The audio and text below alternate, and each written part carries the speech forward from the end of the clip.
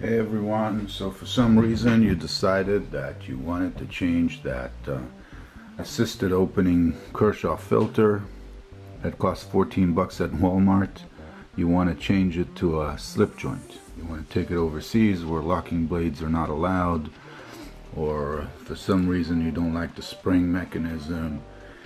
So I just took off these two screws over here, and the joint screw, and the clip, the two, screws on the clip. Took it off, and I just put these things right side by side so you can see.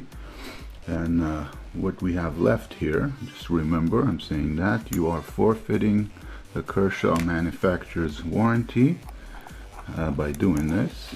But if you decided you want to, I'm just showing you how. So put this to the side. And here the hair dryer is going off in the house, so forgive me for that.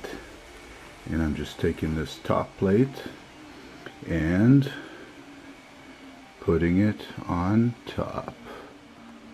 Alright.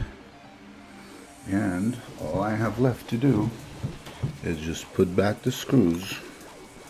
And I'll probably speed that up for you so you don't have to suffer through the whole process.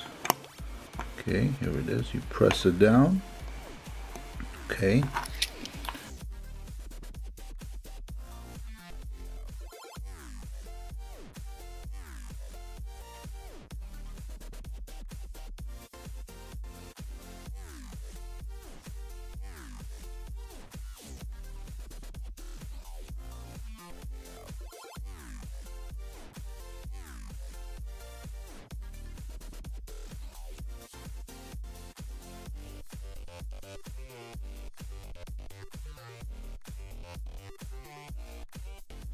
So here it is.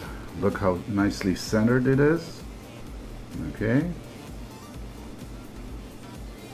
Yeah. It's all nice and tight, and the opening, of course, is like a slip joint. It just doesn't fly open now.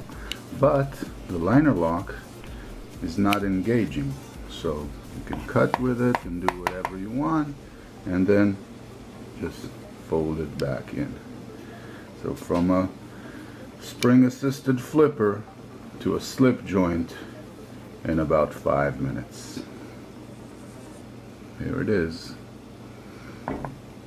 Thanks for watching. Bye bye.